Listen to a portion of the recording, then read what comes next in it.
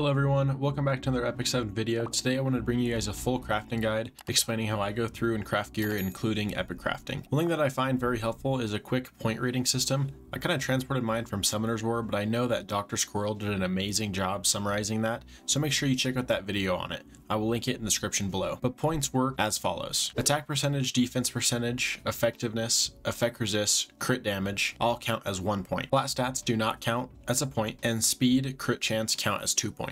I rate crit damage at 1 because it is easier to do so in my head, but you could really do it at 1.5 as that is the true value if you go into things like fribbles. Basically, I set a number of points a piece of gear must meet in order for me to keep it. My number is about 18. I will go less if they are really good synergizing pieces, but any more than that on a piece of gear is really solid. Your number may be less or more than mine based on how good the rest of your gear is. But let's jump into crafting so I can show you how I score gear to keep it. Before we get started, I wanted to explain the basics for those newer players who don't know the basics quite yet. Your helmet, weapon, and chest are considered left side pieces, as they are all on the left side of your character when you're gearing them. They always have the same main stats, but swords can't proc defense or defense percentage, and chests can't proc attack or attack percentage. Necks, rings, and boots are right side pieces because they are on the right side of your character. These pieces are significantly harder to obtain because the main stat is now RNG. Necklaces, in addition to the normal percentages, can proc crit damage and crit chance.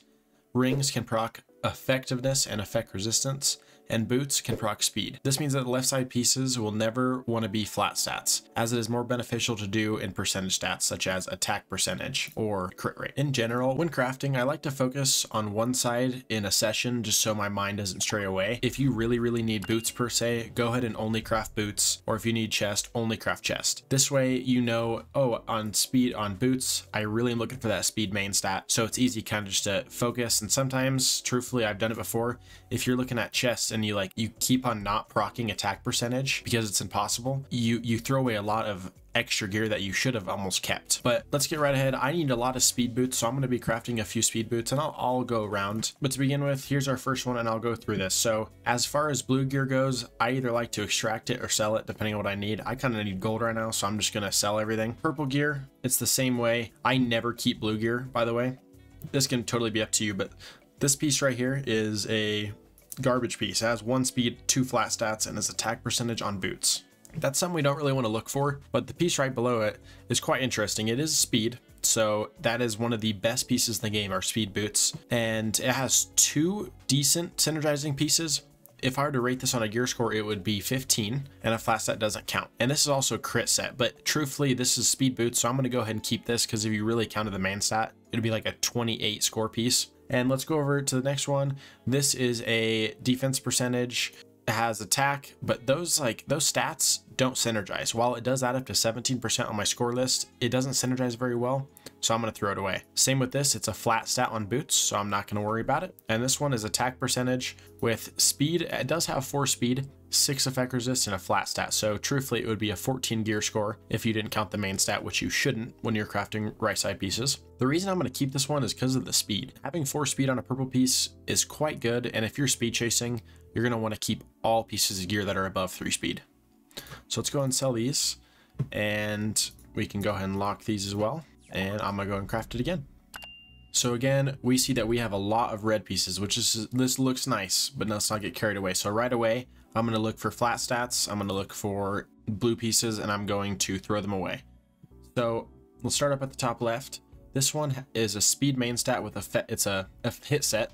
Health percentage, effect resist, and flat defense. This piece is okay for a tank. Remember, sets don't mean everything, so you can look at this piece and be like, okay, it synergizes pretty well, but sets do not mean everything. So I'm going to go and keep that piece. Let's move over to this one. This is a speed set and a speed as a speed main stat. This is going to be a guaranteed keep most of the time, but these subs are probably the worst subs you can possibly get. It's 3 flat stats, so I'm going to throw that one away.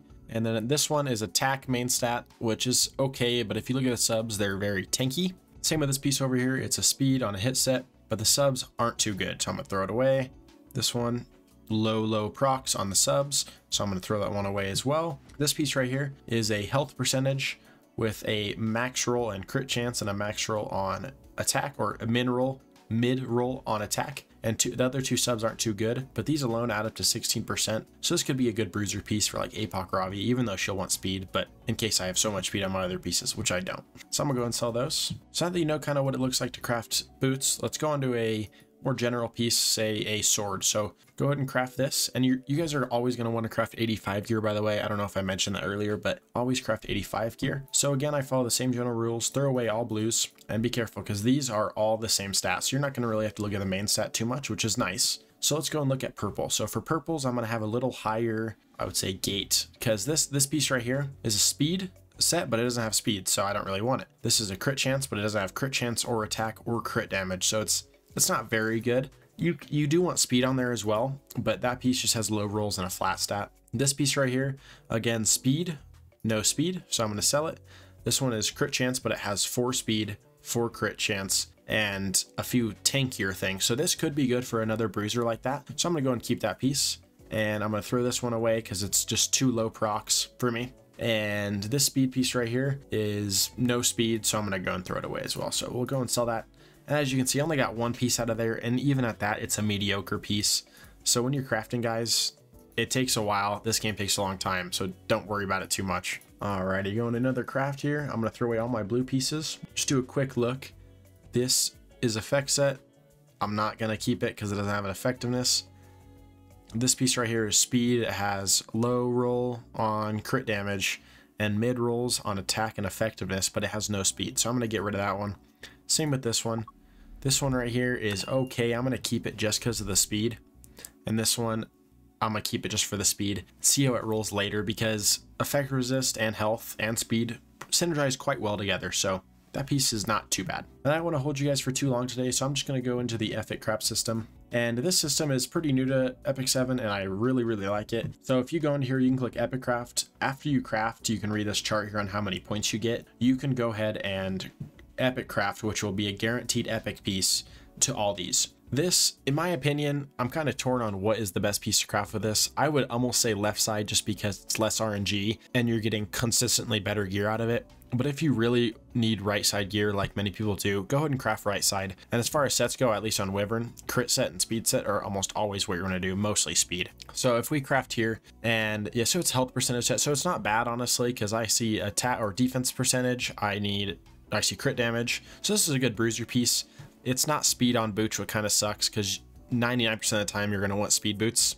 But if we go to something like a weapon per se on a speed, this requires less RNG. So for example, this piece I just rolled is actually pretty good. I'm missing speed and crit chance if I were to really nitpick it, but the attack is high. It's a speed set, so there's no speed. So I might just see how that procs once. If it doesn't proc good, I might get rid of it. Yeah, this right here is not too good of a piece. It is a speed set with speed and it's epic. So I might go ahead and lock that and keep it for later. And as far as equipment conversion goes, this is going to be a more later game topic. So many of you might not be able to do all this stuff, but it's good to know just in case later on you're going to want to use it. So there's a few things in equipment conversion that are pretty confusing. I would say typically there is a few givens, such as only use attack percentage on your weapons and only use health on your heads and only use defense on your chest. The reason I say this is because you actually can use these on these pieces. Newer players might get rid of them because they see them, I don't know what to do with them. So make sure to only use the flat stuff on the corresponding piece, guys. As far as this goes, obviously boots only use speed there. That's typical.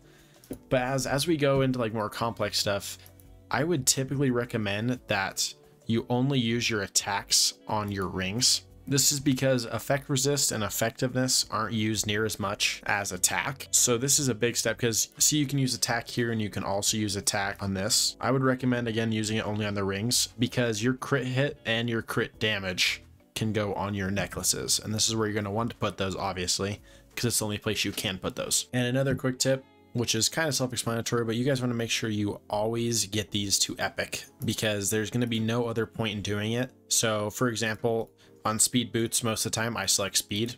So you're going to want to always select 70. If you can't do 70, just wait, go extract some gear and then do 70 just so you can get the epic piece. Yeah, but as you can see here, I got a decent piece of gear. It is speed, obviously, on a speed set because I just crafted it. It is an epic piece, which is nice. So I'm going to go unlock it because these two stats don't do too well together, but I need speed boots. Extremely bad.